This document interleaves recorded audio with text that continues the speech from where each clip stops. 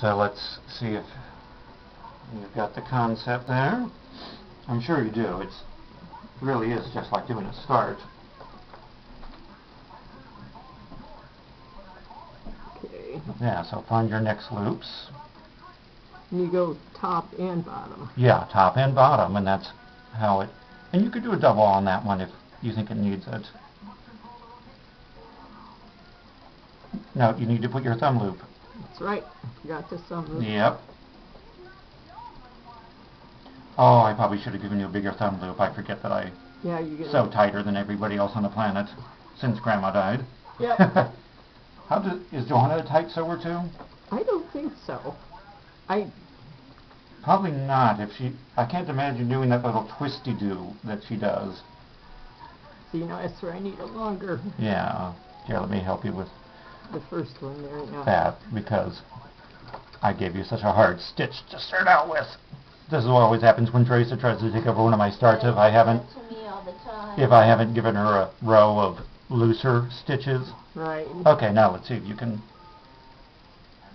There, I left a nice big thumb loop for you this time. But I discovered you can tighten that thumb loop down. Yeah, you can. If you need to. Yep, so go through bows. Yeah, you're almost at the end of the tear. So I know, it's so quick. Yeah.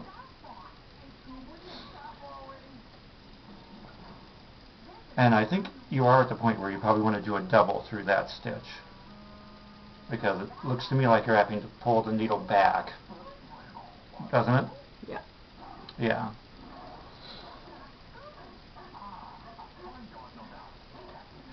Okay. Now let's see if, having given you a better thumb loop, this time if you can twist it over. Up it goes. Good, good. See, this is where I was finding the wood needle better. Better, but I didn't think I wanted such a long one. No. For the. Well, we could try you using my plastic one there because it is easy to grip.